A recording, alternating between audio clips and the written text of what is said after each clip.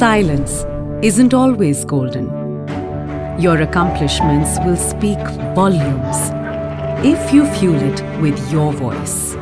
You are a history maker, not a footnote in history.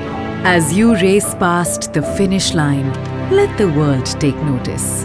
Better yet, make them notice. How? By going the extra mile, even to pat myself on the back. I've owned my journey. Now it's time I own my success.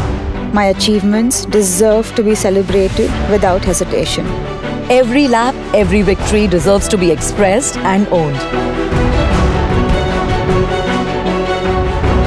Driving change often starts with a simple act of breaking free and owning your progress. And it starts from within.